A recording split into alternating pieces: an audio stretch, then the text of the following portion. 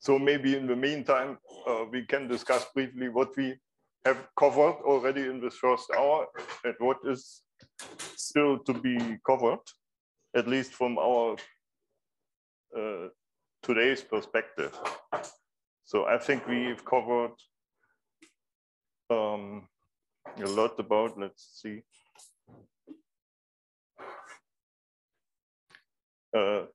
about operational safety, right? How to operate tractors, how to work with chemicals, noise, protective clothes, washing, taking showers, milk. I find this interesting because milk it's a superstition. In all cultures, you find that milk is 98% water. So why not drink water? It has the same effect. Then mental health. So it is good to laugh, as you see. And but we all need to live. We need to live the culture of HSE. So it is something live. It is not something that is not a table or a set of procedures. No, it is something that we have to reinvigorate every day and in every moment in all interactions that we are carrying out, right? So does someone want to add other major topics that we have been discussing today while I'm trying to upload this file here so that we can finally start?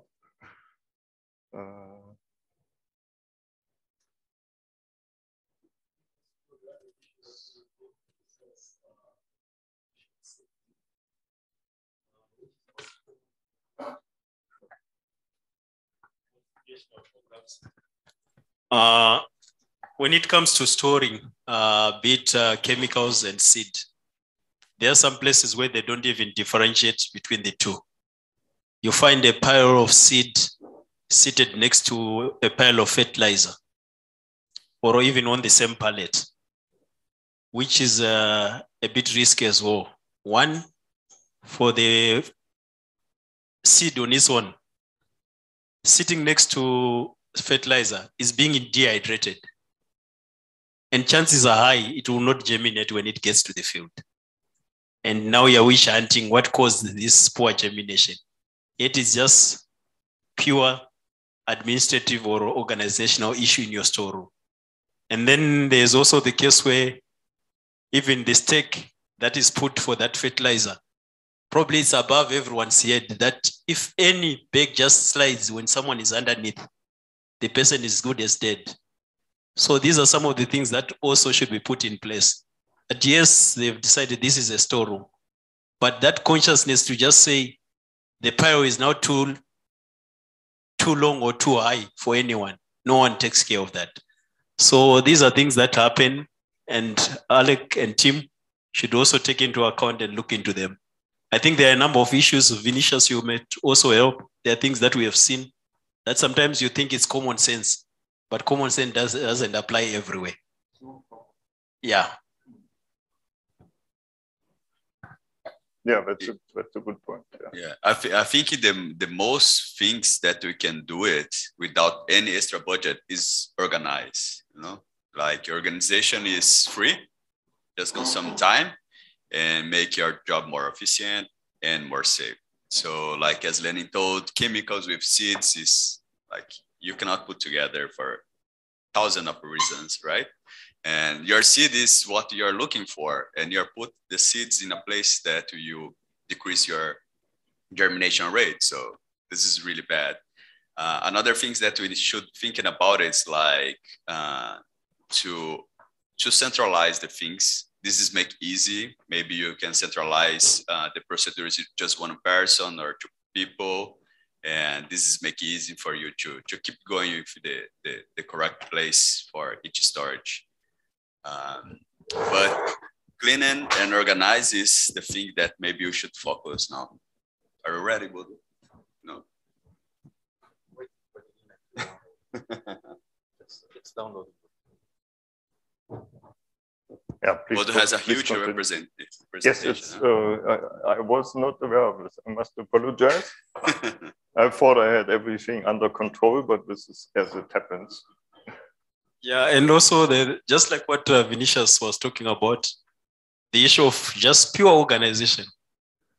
Organizing the place such that, you know, it's not a risk to anyone. There was one place where we got to, and we were told the guy who is responsible, or the clerk who is responsible, is somewhere in that storeroom. And you know, the guy is hiding behind a pile of fertilizer, a pile of seed. And you're even wondering if anything is to happen, how does he jump from there just to save his life? So sometimes it's just organization doesn't need any, just organizing the place doesn't need any extra budget. And you're also saving not only your life, but also your colleague within that work institute. And then also going to the issue of where you keep your tools. This is a common practice in national programs. I don't know if it's also a common practice here, or Gaul will help us. You know, there's a car which has been involved in an accident. It's more or less a write-off. It's waiting for disposal. But that car is given preference over equipment that is working. You find it well packed in the shed, even covered with a plastic. But the combined harvester, which is working and fully functional, which needs to be protected against weather variance, is seated outside there, and you are protecting a rake which is no longer working. And then even when it comes to tools, the hose, the rakes, and so forth, they're just sprawling all over. Someone can step onto a rake or a fork, it's an injury. No one cares about that. It's only looked for when someone wants to use it. So these are some of the things that, you know, we are saying they don't need any budget.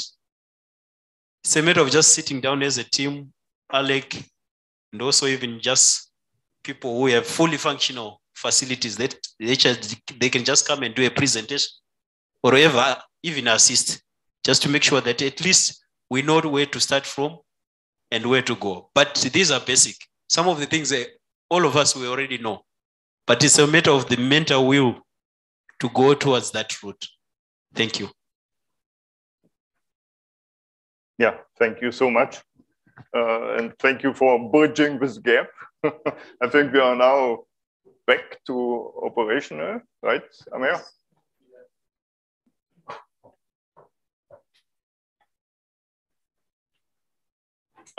So this is the second discussion on the topic of HSE. And it has been entitled by the organizers with Health, Safety, Security, and Environment. Where are we today?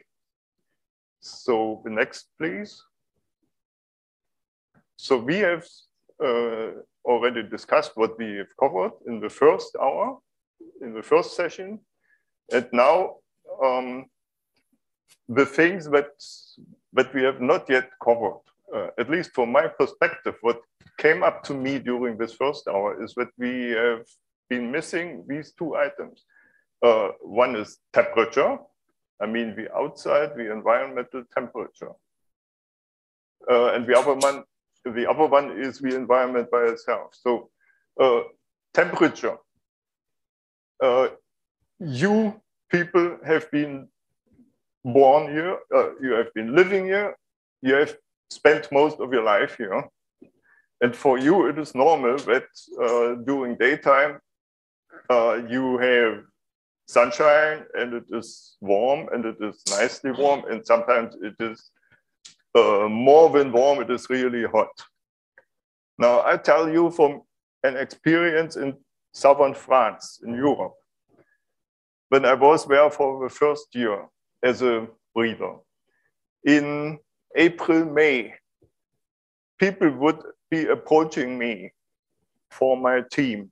People from the government, from the authorities, and also from the enterprise, telling me, summer is coming, summer is approaching, the temperatures will rise. Sometimes there will be temperatures up to 35 degrees. So 35 is considered extremely hot in France. Yeah?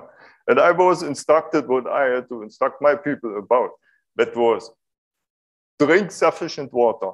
We had to supply drinking water to the employees. Drink sufficient water. Don't forget drinking water. Wear light clothes. Shelter. Seek shelter. So avoid bright sunshine for a long time. Take a rest every hour, every certain period. Watch each other. If someone is feeling weak or some problems are arising, call for help. Now, this is something that I have not seen here during the year that I have been spending here in the west of Africa in an area that is significantly hotter than the south of France. So maybe this is something to consider, and maybe someone has already some experience or received some training about this and wants to add in here. So if this is not going on now, this is okay. I just wanted to put this here. And the other item is the environment. We have been talking so far about the operations of our day-to-day work and the health risks which arise from these operations, right? But we have not sufficiently covered, in my eyes, the protection of the environment. And this leads me to the definition of HSE. And I took that from Wikipedia. You will see it a little later. So Wikipedia, the English Wikipedia says, environment, health, and safety. So they do not say health, safety, and environment. They say environment, health, safety. EHS, okay, is an acronym for the set that studies and implements the practical aspects of protecting the environment and maintaining health and safety at occupation. In simple terms, and now this is to memorize, it is what organizations must do to make sure that their activities do not cause harm to anyone and anything. So this is the definition of HSE or EHS. Yeah? Avoid doing harm to anything and anyone. This is the important thing. And that is why nowadays we live in above 2020, and we have huge problems to stem. I mean, maybe it will not affect me so much when you look, so Alec mentioned already my specificities with a sense. So probably for me, my expected lifespan will not go into very far into the future compared to most of you. So I could be mean and say congratulations to all the problems that the older generations have dumped onto you. So we have this excess amount of CO2 that is pumped into the atmosphere by human activities, which causes climate change with global warming. We have the extreme overpollution of our ship. You know, we have this is our ship. We are sitting here. We happen to be here. There is no rescue. There is nothing that could save us if we destroy our ship. The question here, Bodo, is that are you insinuating one way or the other that the challenge is the older generation? Yes, you understood that right.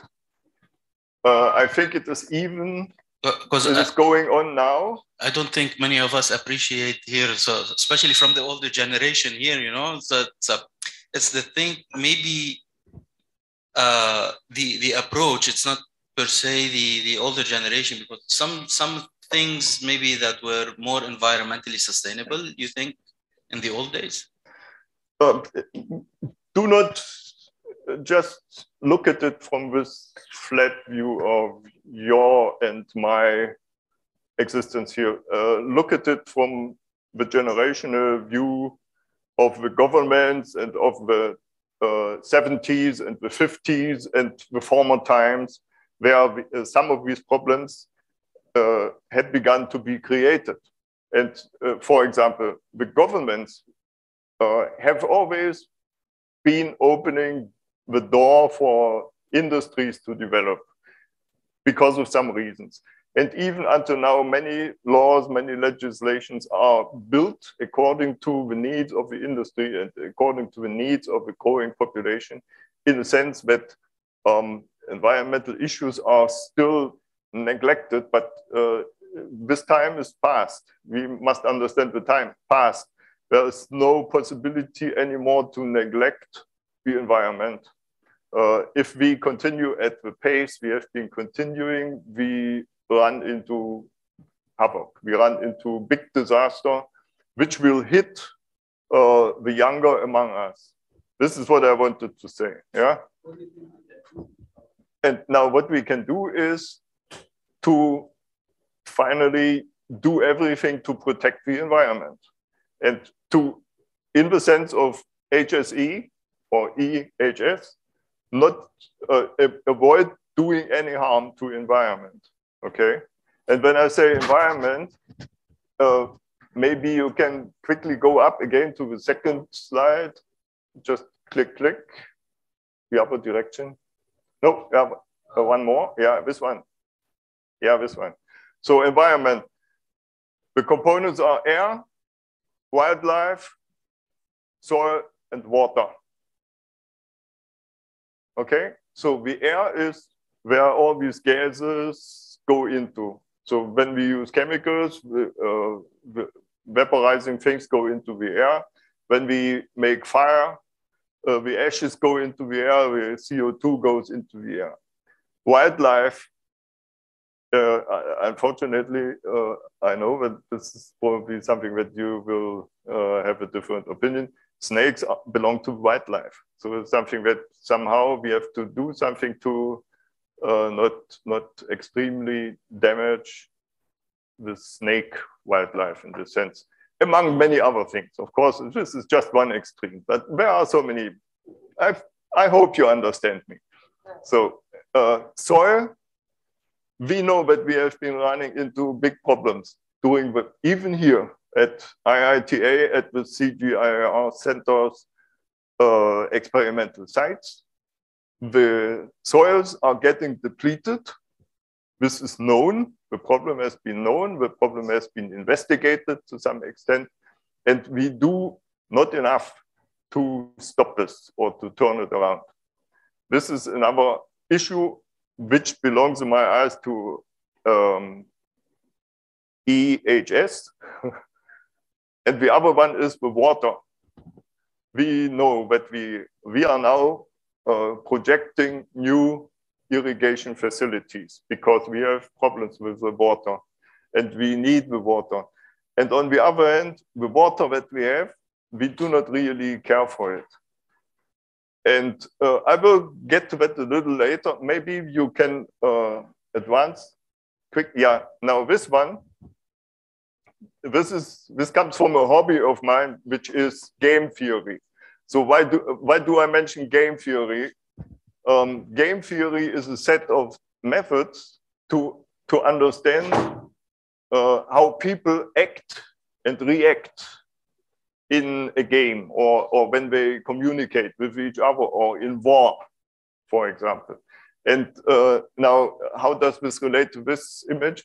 This is the famous Arecibo telescope in Puerto Rico that crashed in 2020.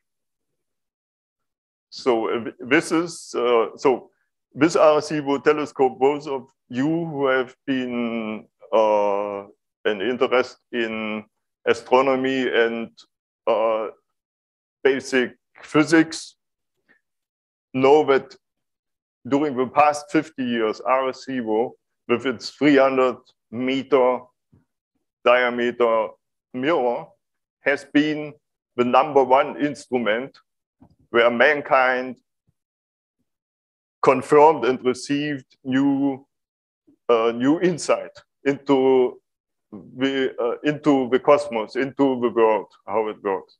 And it is a precious thing, and it has crashed, unfortunately. So what was going on there? And for that, we have a YouTube video, and Amir, I would like to ask you to go to the link that is on the next slide and start that, if you can. It is not a link, please, you have to copy it into the browser and start it from there.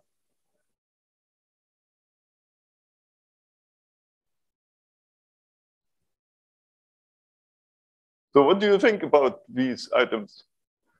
The environment, the soil, the farm soil, the water. What do you think? Does this bring some associations to your mind?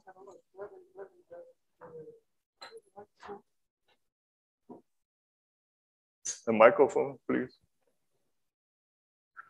Thank you. For the environment, there are a lot of things to think about. I will just pick soil and water. Okay. You know, for soil, I'm talking from the perspective from Ghana. You know, you continuously do planting, replanting, planting, replanting, and what happens is that the nutrients get degraded. You don't have any choice than to use chemical fertilizers because that is more cheaper than using organic. So you add chemical fertilizers, and we all know the effect of chemical fertilizers on the soil. So you end up destroying the natural environment in the soil, thereby degrading the soil, which is something that we should think about. Then water, okay. Water, we do a lot of small-scale mining in Ghana. And then this effect of small-scale mining, especially using chemicals to wash the gold and stuff like that, it drains into the water, and it's this same water that we use to water our crops.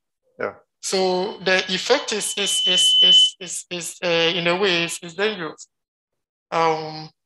You know, the chemicals that they use in washing these minerals is also dangerous to humans. And that if it enters into the system of the plant, you harvest the plant and you eat. So there are a lot of things to talk about. I'll give the opportunity for others to also comment. Yeah, thank you. Yeah, please go ahead. What are you trying to do about it? So you have a lot of contamination. Yes. Yes, and so you know, it's all about stakeholder engagement. It doesn't come from only.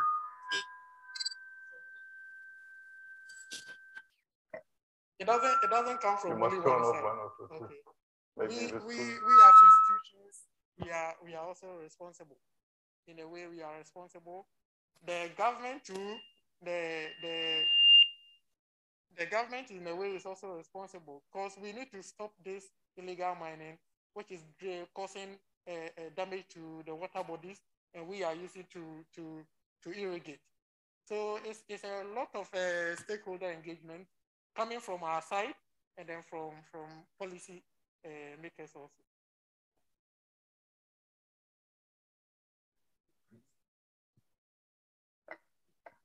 Men all over the world that made changes to the world are crazy men. The problem we are having in the world now is depletion of the ozone layer by the use of some chemicals that we use for preservation and for cooling. It is believed that the earth is heating up faster than it used to be. Now, how do we get the temperature of the earth down? I'm looking at the global perspective, not our individual countries, not our micro situations in every country, on the farms and co. There are deserts in the world. I just Googled up a figure. They said the underground water we have in the world is about 2.78 million trillion gallons.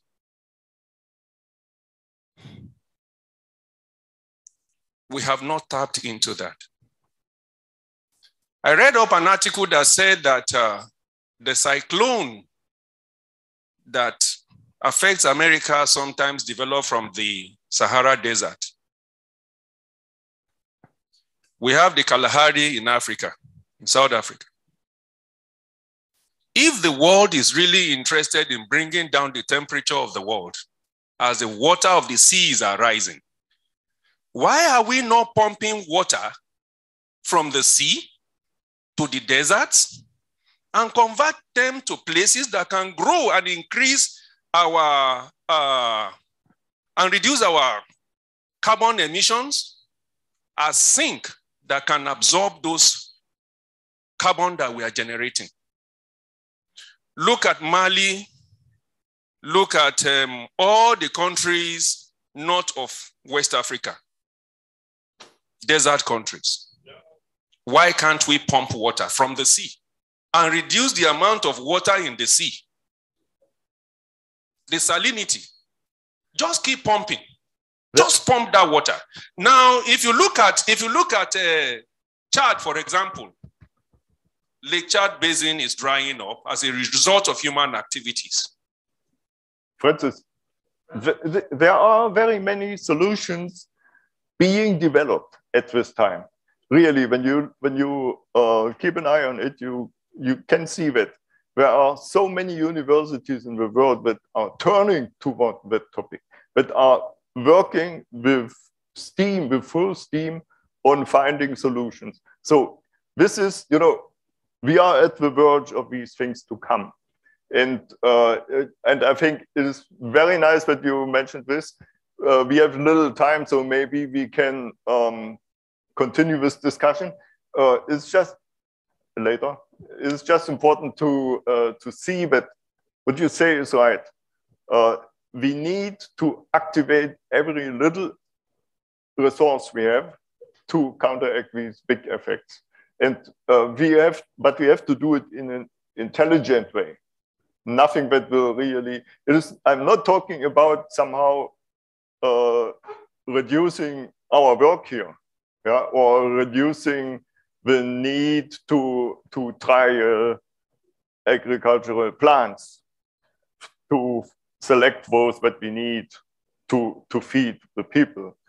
I'm not talking about it. I'm talking about intelligent solutions that help maintaining the environment in a good shape, because this is to the benefit of us, of ourselves. We have to do it. And as these universities are working on finding solutions, we also have to work steadily on finding our solutions for it. If I may interject here just briefly, Bodo. Yeah, I totally understand that, this is a world thing that we need to address. However, for our sake, at least, let us start from our small scale. Okay, because if we think about the large scale, I don't think we have a budget to buy new equipment, trying to get things done. So let us start, bit by bit, take small steps, at least so we can move forward with things, right? So let us start with our small scale, and then we can grow on that globally. Yeah. So if I have a few minutes more, I will also come to a thing that is known, a phenomenon that is known as moral hazard. Moral hazard is something important in our behavior that relates somehow to that, but also to many other things. And for that, perhaps we can now show a few seconds of this video.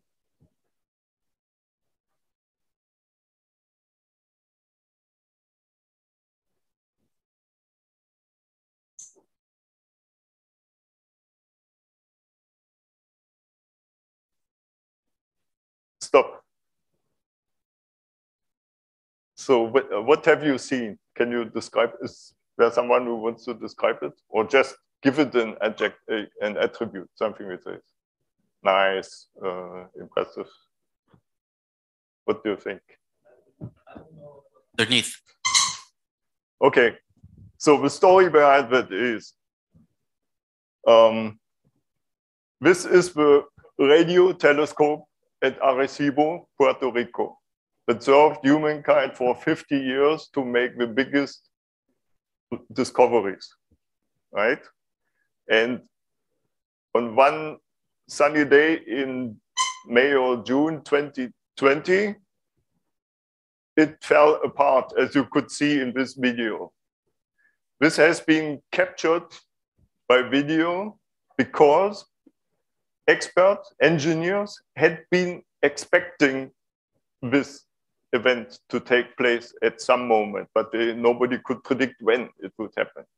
The story about this telescope is that the part that just fell from the sky is the receiver. It was hanging above a mirror. The mirror is built into this Dolin-like mountain mount. It measures 300 meters in width.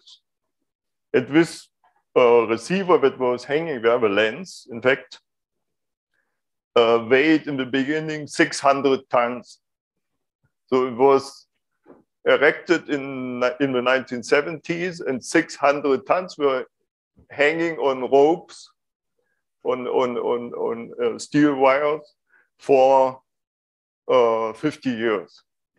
And in 2017 or 16, they added another device to the 600 tons, another 300 tons. So we had 900 tons hanging there in the sky above the ground.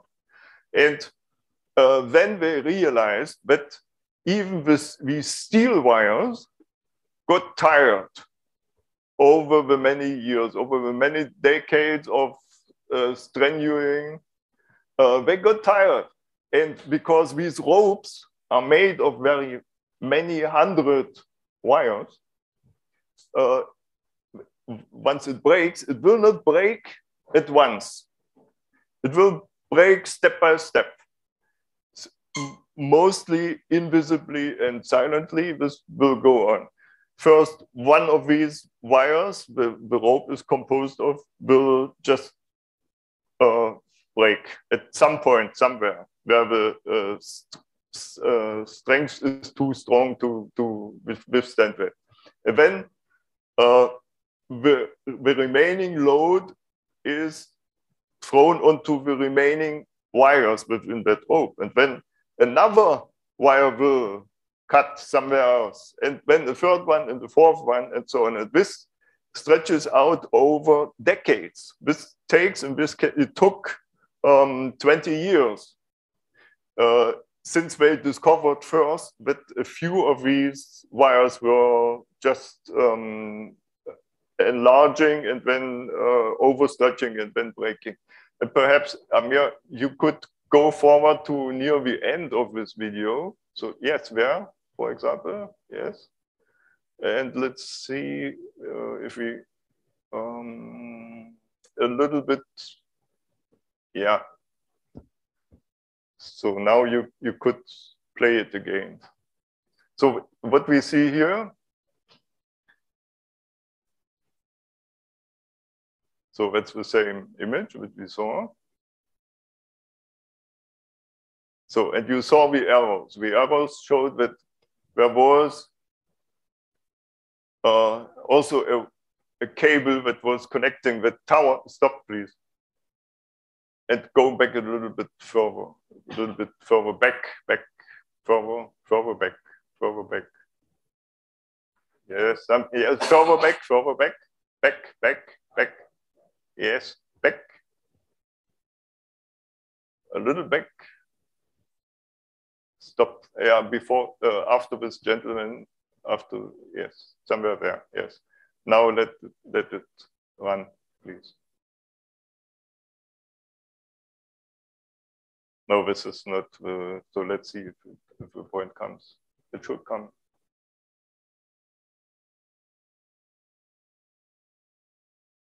So here, what you see here is the is one of these bases where these cables are connected to. And you see they are painted with white paint. And at some spots, this paint has gone off. And this is where the wires underneath were stretching and they destroyed the paint. So therefore, this can be seen. And this was just close to the moment where this crash occurred. There are 4 cables, and no, there are 3 cables in the line, and the 4th cable is already gone. That was gone before. Now, when you let this go a little bit, you let it run a little bit, you can see, when you watch it, you can see how here, cable after cable is taking more load, stretching more, and breaking. So, and this is something that has a lot to do with our topic, health, safety, and environment protection, because, you know, this cable is now breaking entirely, and now the next one, and now the last one that seemed to be in best shape very quickly decomposes too. Yeah. So, and this is the phenomenon that we see as humans, is that this is an extremely rare event. You know, this big accident that the telescope will crash is extremely rare. Yeah. So, and we think it occurs once in a while, but nobody can say when. Nobody can predict when. And so we are helplessly exposed to that, but the only experience we have is that it is extremely rare that this can happen. So that is why when I was an expert, for example, when I'm an expert in cables, it could be that I operate a cable car in the mountains for the skiers or somewhere else. And this cable car, this also happened in 2021 in Austria. They had a cable car accident where there are these carriages, and they are sitting on a supporting rope, and then there is a pulling rope. And in April 2021, at one of these cable cars, the pulling rope broke off, and the carriage that was connected to it, what was next connected to it, started running backward, downhill, hit another carriage, and when they ran together, they hit the first next one, and so on. And there were people killed, some were injured, and it was a big disaster. And it turned out that this was due to human error. And the error was that the humans, those who operated, the professionals, had voluntarily and knowingly removed the security brakes. Why? So a security brake is a sort of clamp that brakes that every single car, so that once this pulling rope breaks or just disappears, these carriages do not move anymore. They get arrested where they cannot move. Now, these operators had been observing on that same cable car for some time already before this accident happened, that the brake, this security brake, this safety brake, would operate unexpectedly for unknown reason. Yeah, and so they thought, okay, this brake is broken. We have to do something about the brake. And so they started investigating into that. They couldn't find it out. And so they said, okay, let's take this brake off. Let's take it out of operation.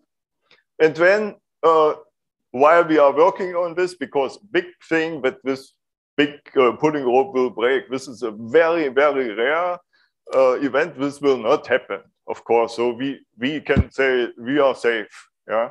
But what happened was the same thing what you saw here. But these cables are built of very many wires. And every time once one of these wires broke somewhere because it was weared out to some extent, this caused a change of the power of the strength within this whole cable. And that caused these breaks to respond. Definitely. And, yeah? Sorry. Yeah. And this is so what these people did was the phenomenon that is known as moral hazard.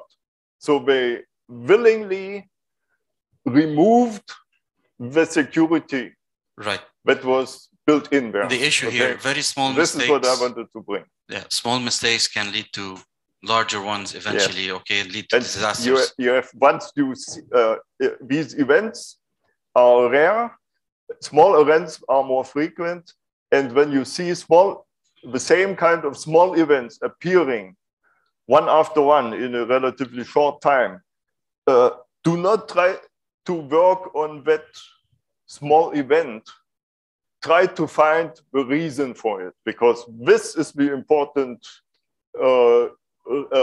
thing to really care about. Yeah, we need to just get back to our safety here with respect to operations, and we understand that there are many gaps there. Okay, we've seen a lot of either let's say performances or even equipment that are being operated that are not safe. Okay, we need to understand from your perspective what the gaps are, okay, and how we can overcome these. What can we do to change this current situation? Okay, everybody is working, and we need to work together in a very safe environment. Okay, there are so many parameters that can cause hazards. All right, so in your opinion and from your perspectives, okay, what are the gaps? What are the challenges? And what can we do to overcome them? I'll pass the mic to everyone, okay? And I'll be taking notes at the same time, all right?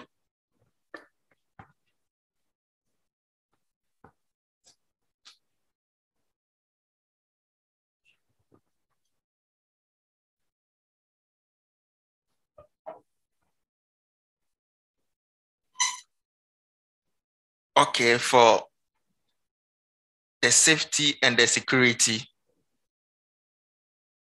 at the NAS level concerning my institute, I could really, when I was answering the survey, I realized that the marks was very low, because I have to be frank. The safety of our implements and chemicals is currently not in good shape. Most of our equipments, a lot of them have been improvised, because like you receive an implement, it doesn't come with spare parts. So when there is a breakdown, the operators or the farm management have to improvise to make the machine work. And in doing so, they are exposed to a lot of hazard. I think last time Ame came, you have a lot of tractors. They are working, but their PTO is not covered, which exposes the operators and other people to a lot of danger. So when implements are coming, at least they should come with supporting spare parts, so that when they break down or they need to be repaired, they can be changed and fix it into original state as they came, as supposed to improvise, and as a result of the absence of the original part to fix. And also in terms of storage, as Lenin mentioned, we store fertilizer and seeds, everything together. We should try to separate and get shelves. Most of the time the structures are there, but it's the arrangements and what should I say, proper maintenance, or somebody to ensure that they work. Because in my institute, the storage area is not a problem. Maybe the shelves are there, but the personnel to ensure that those equipments are put at the right places is where the problem is. So currently there's a huge gap when you come to the NAS, and we should ensure that the standard practices are put in place. Thank you.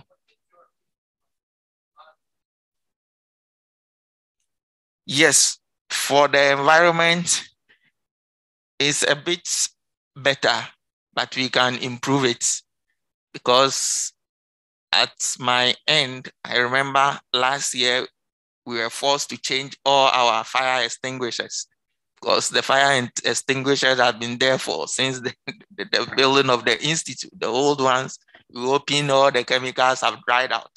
So we were forced to replace all those ones. And also, as mentioned here, we used to store chemicals, leftover chemicals. Some chemicals will be 10 years and 20 years over, but they are still kept in the stores. So we are also forced to dispose them. And I was laughing when a colleague mentioned that we need to pay a price or money for your chemical to be disposed. And when our institute were asked to dispose our old stuff, and according to procedure, it has to be done by another organization, which is the Environmental Protection Agency. And the bill they brought to the institute to be able to dispose the chemicals was something laughable. It's something that we can just go and dig a hole and put them in. You bring us this bill to dispose them. And it became a big issue. So I think we need to also enforce those ones. And most of the chemicals, the chemicals have been expired. And last time I was having this issue with my technician. They say, they brought the chemical. If you look at the expiring date, the thing has expired. But they say, hey, boss, the expired chemicals even work better than the original ones. So I say, how come? So we need to enforce all this. If the thing is expired, I mean, it's expired. Thank you.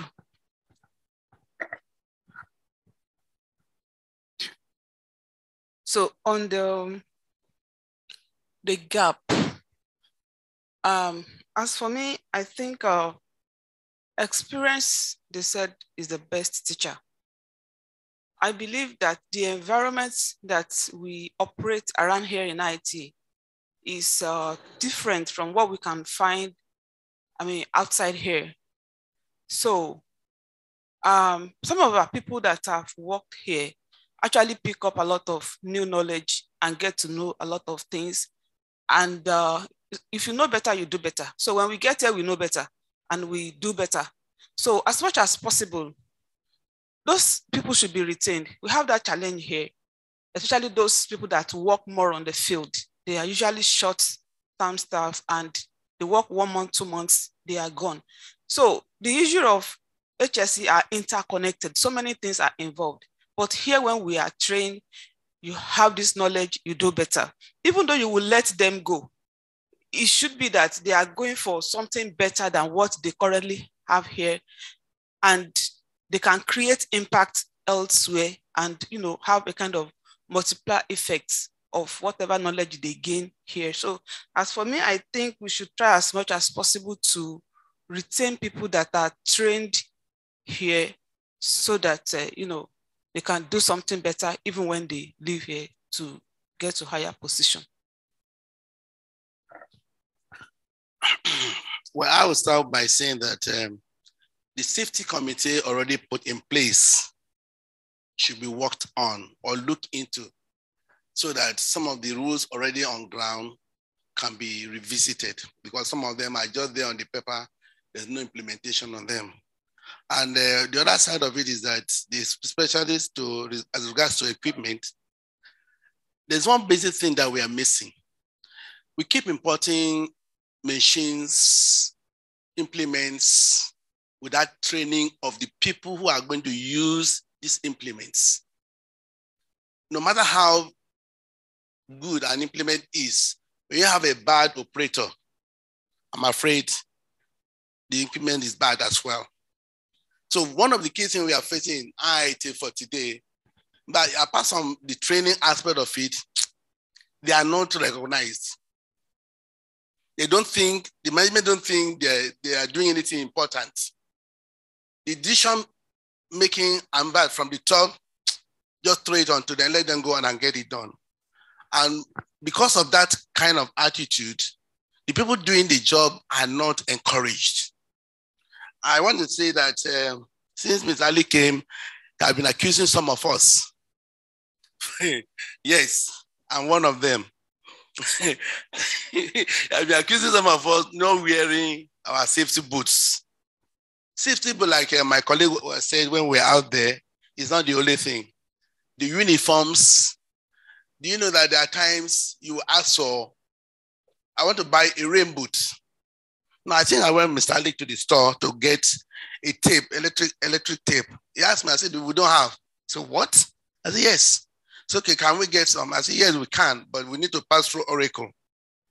But that Oracle will take you 1 week to get these 2 tapes.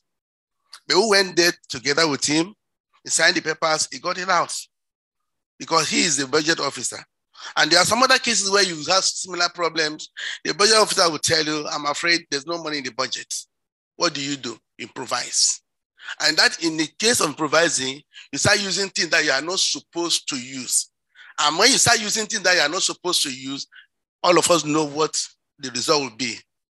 So for the environment in EiB-IITA, like my sisters have just said, some of us have been privileged to work here for some time, and we've learned a lot of things. I think, like I said before, there are some rules, good rules that are on ground that are never attended to. We should be to start working on them. Then for the general environment, there have been a lot of laws, like no killing, no shooting, no burning, not this and that. We have been trying to see that we keep to those laws. And there was a time we were asking questions, why all these kind of laws? But it made us understand some of the reasons why we need to keep to those things. And because we can also see practically that they are benefit to all of us, we are using them. So thank you very much.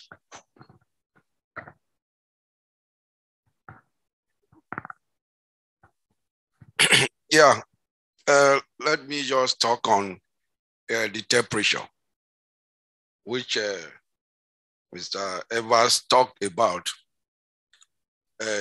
He mentioned that during the working time, there's need to have some break. Maybe you observe the workers when they work for 1 hour, you check them whether they are in order or not. Yes, you see, there is a way to avoid that. Before I even went to university, I remember there are times we go to the farm in the night. We use this, I call it bush candle, which is made from palm oil.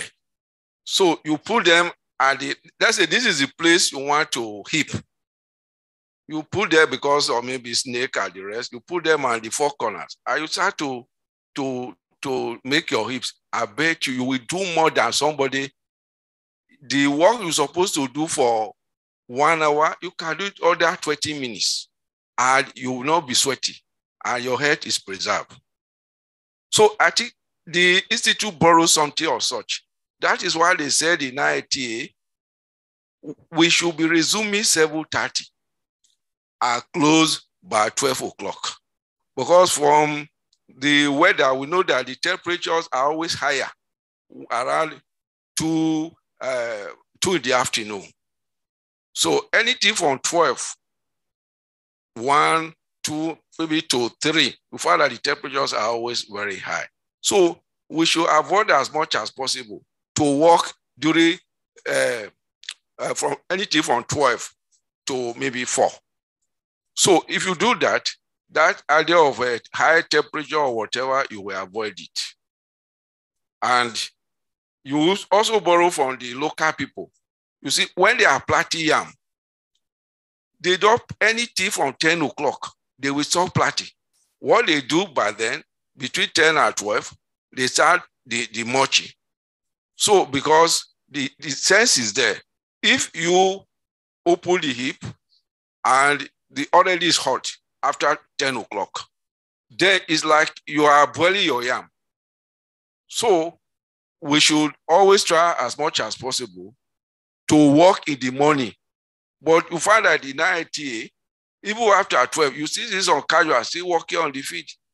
They are not follow the later. The law is there, what Mr. Abel said, but we don't follow it. We need to follow what they told us to be following. And that enforcement should be in place. The laws are actually there. The SOPs are there, but do we follow them? We don't. You give somebody a safety boot. He will tell you, no, he's pinning him on the leg. Tomorrow, you see the person wearing them to a party. Where those safety we're supposed to wear to walk as save his leg, but he will not use them. He will wear them to OAB. So thank you very much. Let me know. Thank you so much. It's been known, in some hot areas. I've been working in near desert and desert areas for like Iraq, for example. They tend to go very early to the fields. Okay, that means they are at the field. They move from wherever they are. They reach the field by 5:30 a.m. in the morning.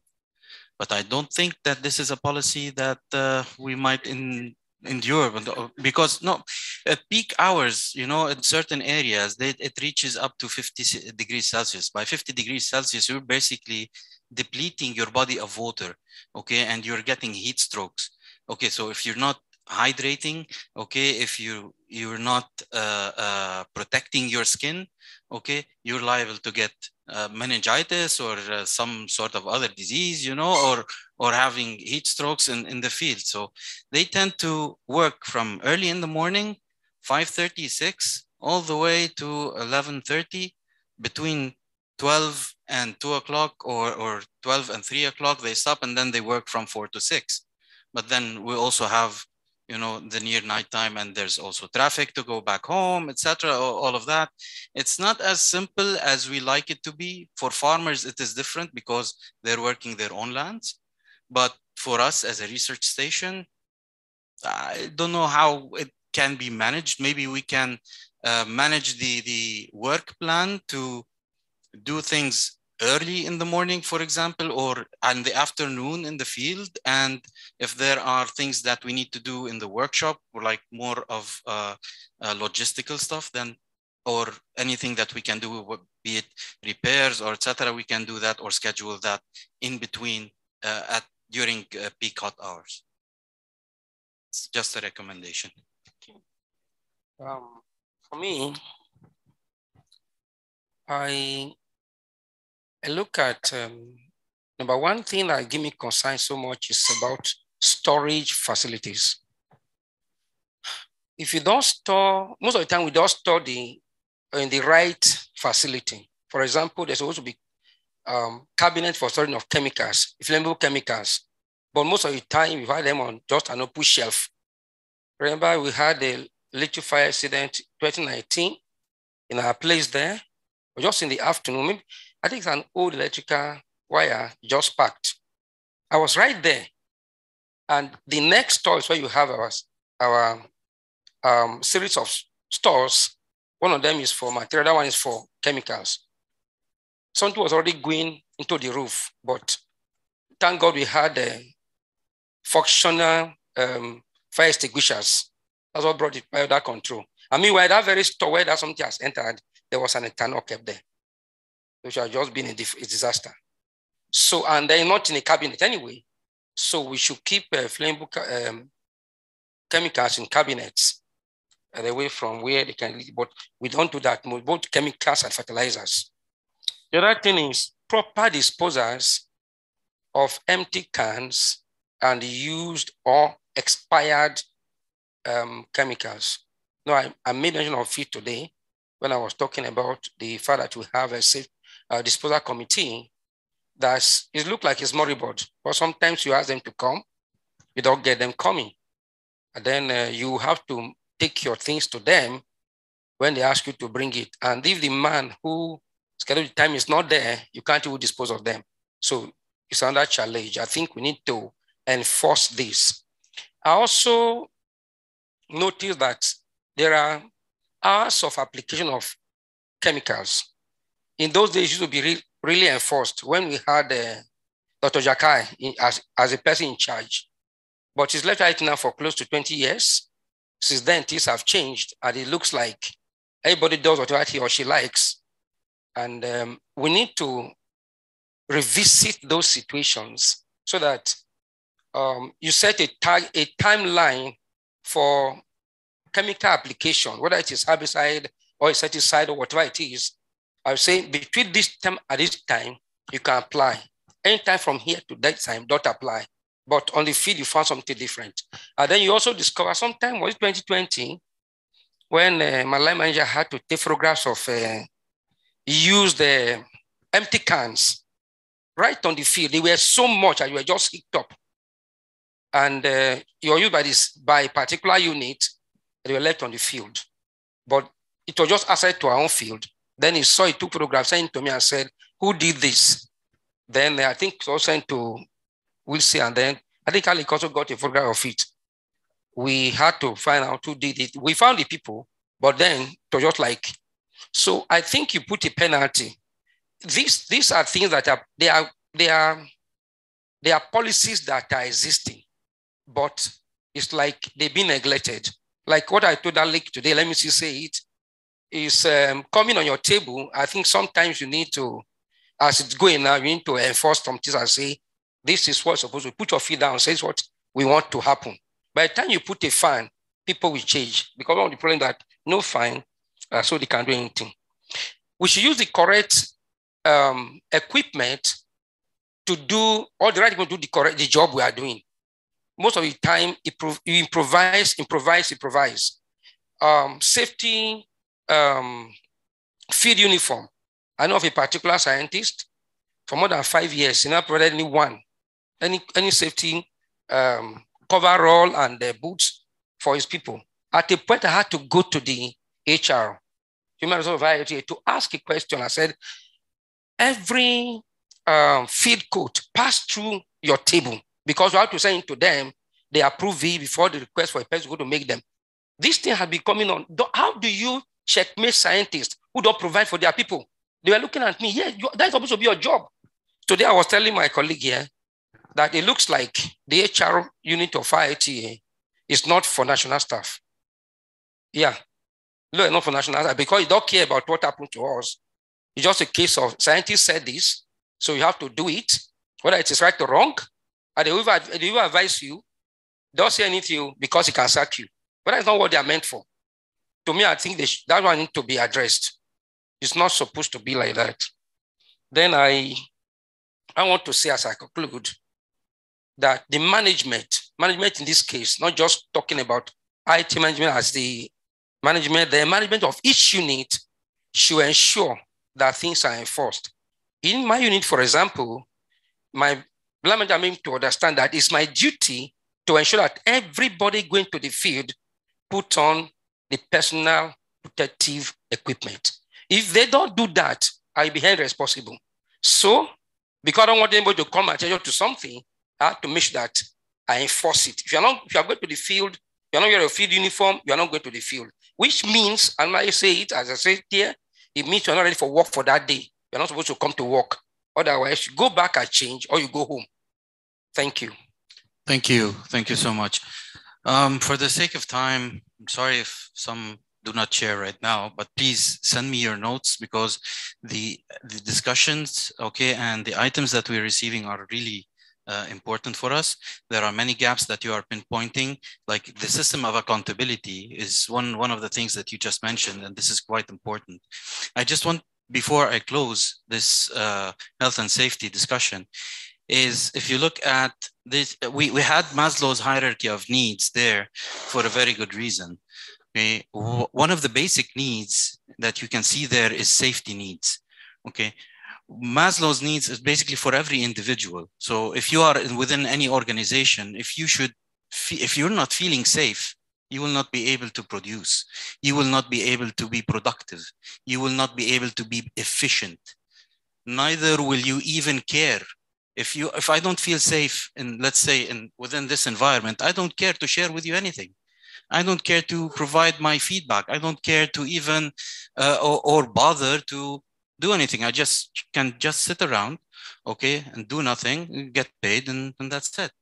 And many people actually do that. So what we need to do is not nurture. I'm not talking about nurturing, but at least making everybody feel at different stages, because at the early stages of life, all you want to do is have your physiological needs there.